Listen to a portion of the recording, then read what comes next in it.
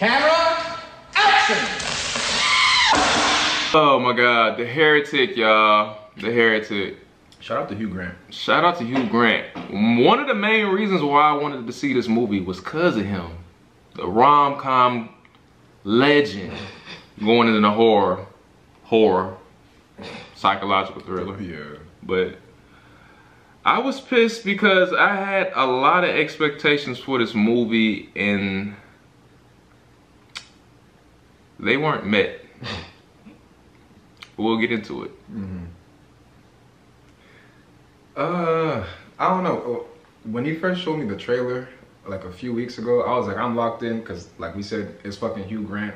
Right, That man can act his fucking ass off, you know? He's the GOAT. He's the GOAT. Yeah, OG, for real. I didn't realize it was an A24 movie, but as soon as we You did? No. As soon as we sat down, Okay.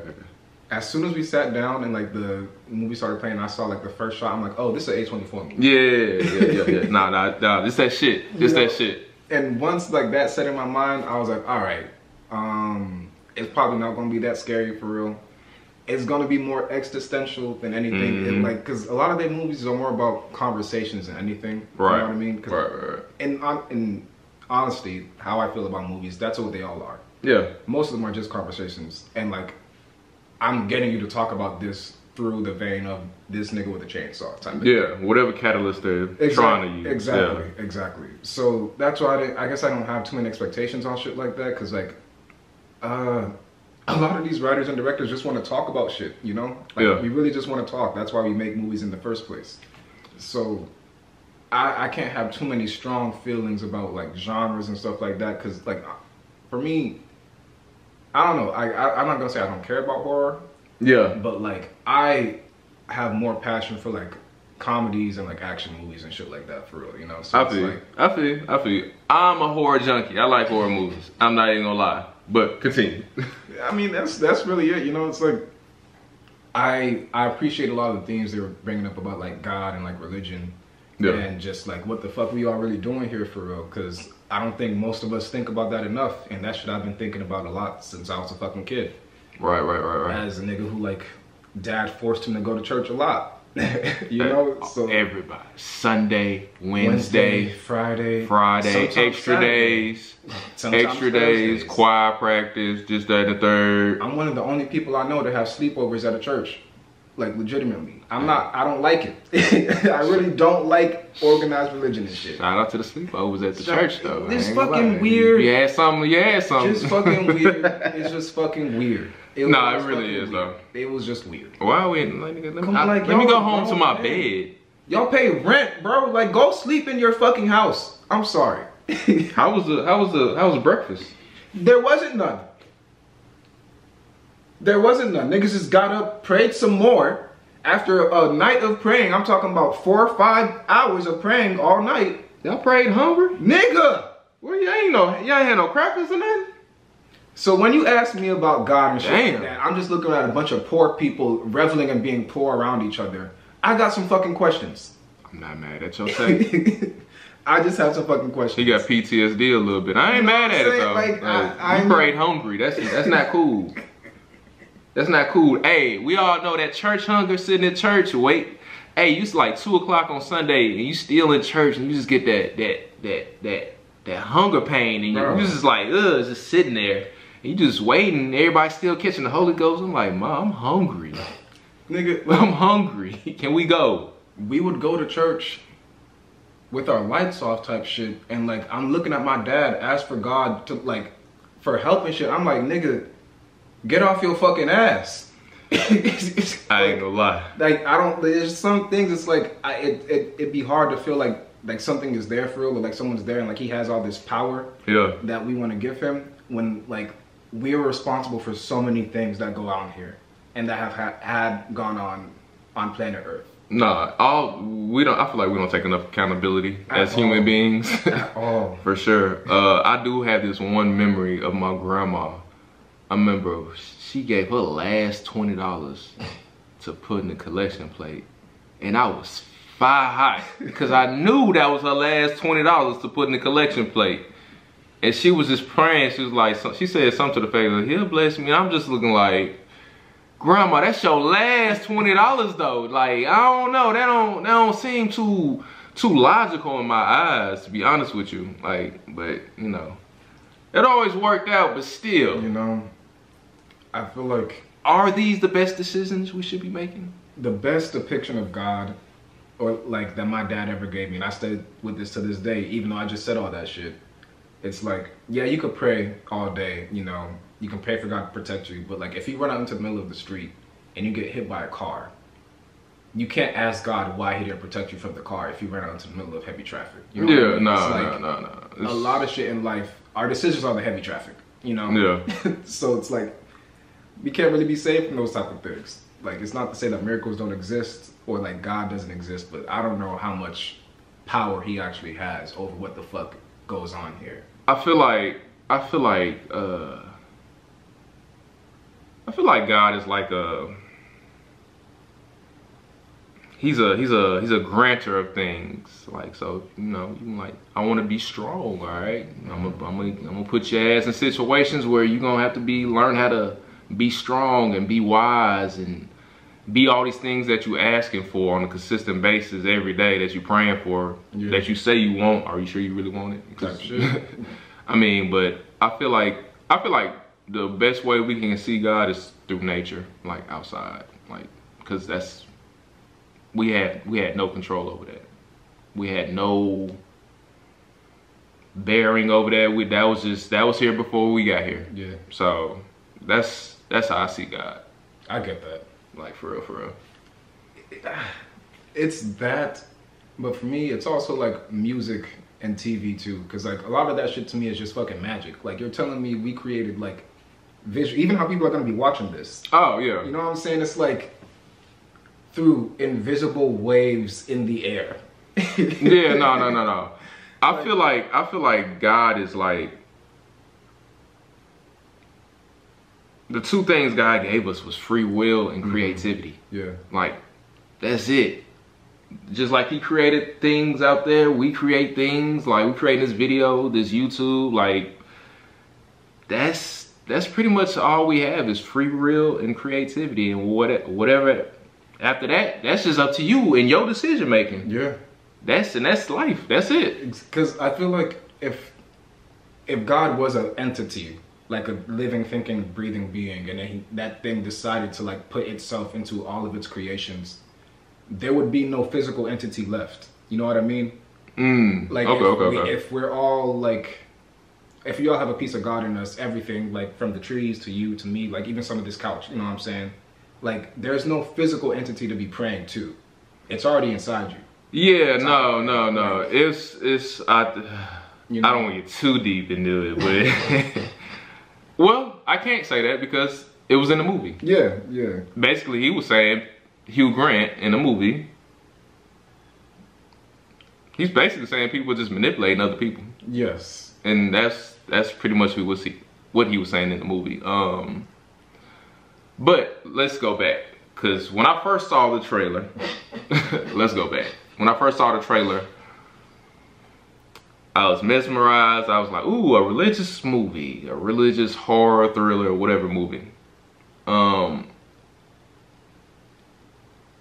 think the thing, remember I texted you, it was one character that it didn't get flushed out into the movie. The thing that dropped the ball for me was the house. The house? The house. The house is a character, and I feel like that character did not get flushed out into the movie enough, because that's what sold the trailer for me. That's what sold this movie for me. One being saying Hugh Grant, evil ass Hugh Grant, this gonna be dope as fuck. A24. Yeah. In a cool ass house that you get to see the zoomed out shot after damn near at the end of the trailer. I'm looking like, oh shit, what we finna do with this house? Because they did make it seem like it was more of like a maze type of thing. Yeah. Like they were just gonna be like traveling deeper into the house. Yeah, and then I feel like, he gonna each phase of the house or whatever. He's like, we're gonna test your religion, your faith, or whatever the fuck. I'm thinking like, hey, I would have had motherfuckers chopping off their arms or something. They even reference Dante's Inferno, so it's like it makes more sense of like that's how it would be. And I don't get the whole point of him having like the model of the house that's like not actually one for one of what the under of the house looks like. We literally saw like 2 parts of the house. Well, 3. The living room, the back room, his basically his fake church or whatever, and then the lair, the basement. That was it. I'm looking like, nah, this is not what I was expecting. Even though I don't go into movies expecting too much, I like to be unbiased and just have a clear head. But nah, I wasn't. I was like, nah, that was a letdown for real. That I feel like the problem comes with like how people label shit, you know, and like what people feel they have to do to get niggas to go watch movies in the first place. Because if you believe in what you wrote and what you filmed, edited, and everything like that, just be honest. And say like, you know, like we kind of just want to have a conversation about God and religion and like why so many of you are kind of fucked up about this thing that you don't even know if is real or not. Do you think they did a good job in conveying their message without being too heavy-handed? I think so. If like, because I don't think they did good. I think they did a good job till a certain point. Then it was just like it was starting to be overbearing. It's like, okay, we got the message like 30 minutes ago. No, the problem is, I think like that plays into the message a little bit because like essentially. His character, Hugh Grant, he just went down, he drove himself mad. Trying to find the one true religion. To him, what will be the one true religion. Right. And when he started realizing it's like religion as a construct is just a source of control. Like anything else people have been used to, like people are using to like get people to do what the fuck they want. Right. You know what I mean? Like even, it's manipulation. It's manipulation at the end of the day. Manipulation in itself is not a bad thing. You know, it's like to what extent? Materials were manipulated to create this table. Materials were manipulated to create the camera that we're recording on. Like the act of manipulation is just like taking something and like. What about manipulating a spirit, a human being? That is usually inherently malicious because that goes against free will. Yes. I'm not saying like manipulation in religion isn't wrong. It is. What I'm saying is like it may also be necessary to a certain extent. I'm not going to hold you. A lot of us walking around should not be thinking for ourselves. A lot of you need Jesus. Like a lot of us need a higher power, need something keeping us in check. I will say this. Yeah, you are right. I will say this. I feel like religion is a school, and when you're ready to graduate from school and like be a lot more open-minded. Yes. Because a lot of people say they're open-minded and they have open-minded ideas to other things and other aspects of life, and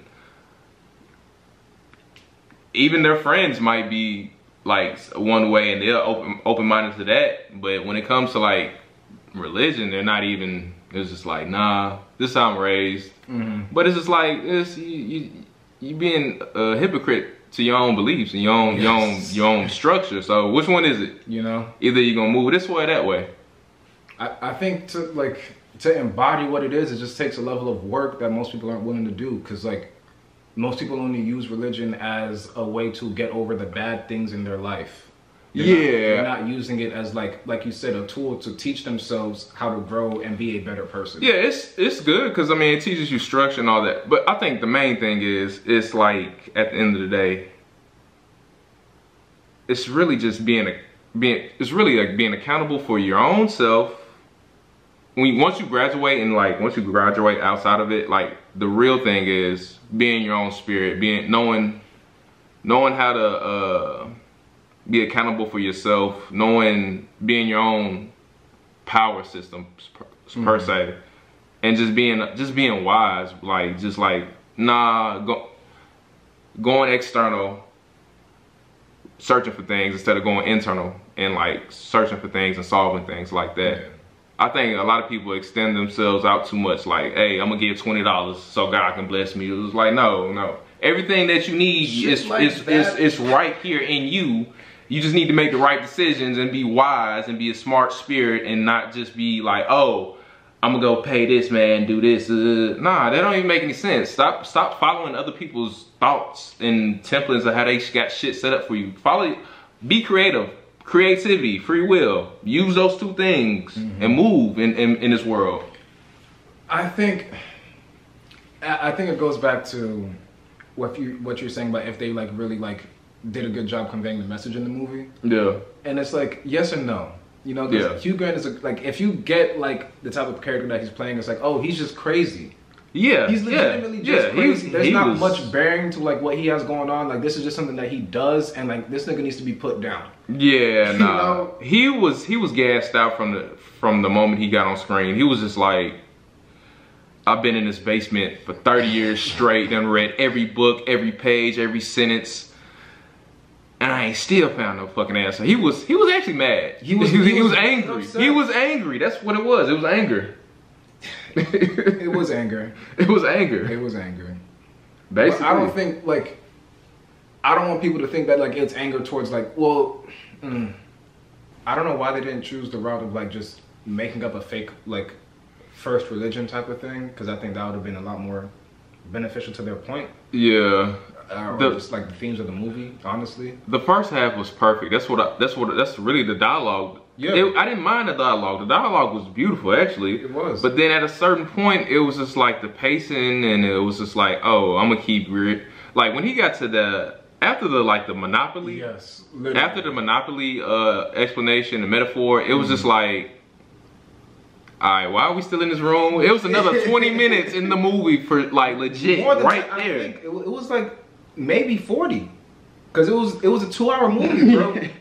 It was a 2-hour movie. Once I saw an hour and 52 minutes, I said, oh, people are gonna be upset. Yeah, niggas gonna be pissed off. No, it was like if they didn't execute this, like if the pacing wasn't right, people were gonna be upset. If the pacing was good, oh, we cool. We all right, that's cool. But like, damn, it's just like it almost felt like y'all didn't really have nothing to say, or he didn't really have anything to say at the end, because it's like once he like the prophet thing goes down, like he kills her friend or Sister Barnes, it's like, all right. That was the worst part of the movie. Sister Barnes was my favorite fucking character. That was just trash. She was my favorite character. She was cold. I like her. She was really keeping up with Hugh Grant, bro. Like she was cooking this dude. I didn't know how to feel when she got a throat slit. I was like, oh shit, what? Okay, I felt like the movie was about to turn up, and then I was like, but then I was like, well, damn, why you kill her though? Because the other one is dumb. Like, he needed another one. I know. Like, I get it. And but that whole aspect that right there, ruins it. That ruins the whole thing. At the end of the day, he just wanted a whole bunch of chicks. That's it. A whole bunch of bitches. It all goes back to fucking polyamorism. It's like and I got. He said that in the beginning, but like, it's just like I feel like the movie was over after the damn Monopoly metaphor. It was. I feel like that was the crescendo of the movie, and the rest of the shit, that was just an afterthought. Like we just don't know what else to do. Somebody was like, I don't know who wrote this, but I don't know if it was one writer, 2 writers, 3 writers. It was 2 writers. It was 2 writers. Oh, well, shit. Whoever wrote the first half needed help with the second half, because he was like, hey, I need another 30, 45 minutes with this movie. Like, you got something else for me? Because it was kind of disjointed to me. It was. Like, not like even how, I don't like that they try to like play up on it and have like the character, the other sister Patterson, whatever her name is. Yeah. And like tell us like, oh, you know, like it feels like you're just going off script and shit like that, because you're just making shit up. It's like, okay, cool, but like y'all wrote this. like y'all made the decision to keep this in here, and like it was like, oh, this is cool. This is a great way to keep the movie and the plot going and keep people invested as watchers, even though we had a great theological discussion in the first half. Now it's honestly, it's time for some psycho killer shit. I'm sorry. Like if you're gonna do that, like make it make the prophets go crazy. You know what I'm saying? But instead of the prophets being there, I was expecting the house to be the character instead of the prophets to be the character. And that's where I was just like, I don't like this movie. Like, let it be a portal to hell. Like, actually, something. Hey, it could have been cool like that. Inferno, you know what I mean? It could have been cool. Something else besides him wanting a whole stable of women. Essentially. This is like that's wow. That's all it boiled down to. And it's like, that was it. Feeding these women down here. They're dirty.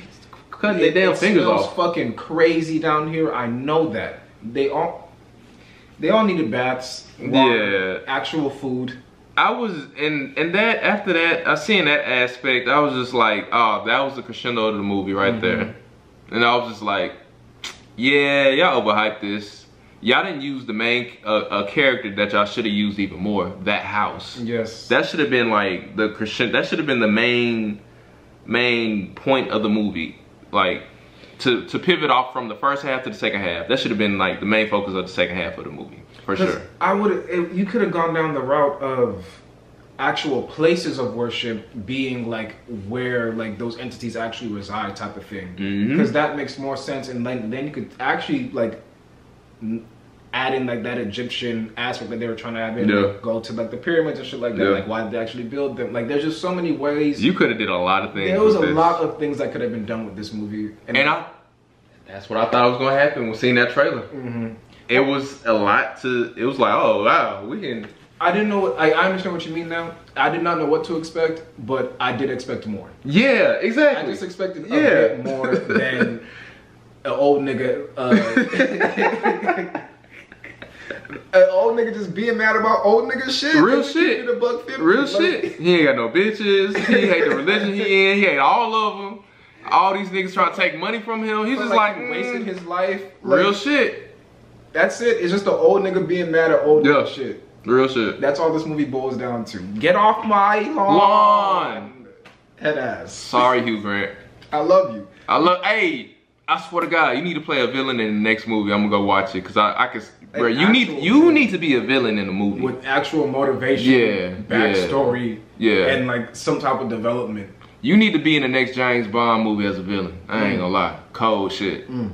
Just saying, that would be cold as fuck. I see why you did it, because I'm sure the script was probably interesting to you. Yeah, and you might have gotten a different version. Because it'd be hard for me to like get to the end of these movies and like feel like y'all read the same thing that I just watched. You know what I mean? Yeah, I could tell some. Well, I can't tell, but I think there were some changes. There had to have been. That pacing in the first half, Hugh Grant was killing that shit. He was eating that shit, and I'm like, he was cooking that. Every single line of dialogue that came out of this man's mouth, facial expressions on point. It was just like it was a masterclass. Even when Sister Barnes first asked about his wife, he did that tick. I was like, oh yeah, that's what I came for. This is shit I wanted to see. Yep.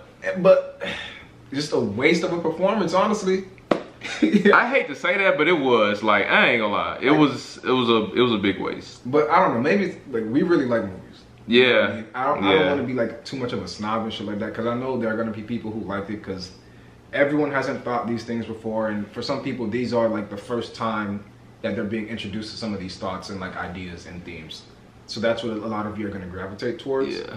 But I do feel like movies need to be movies again and have a beginning, middle, and an ending. Yeah.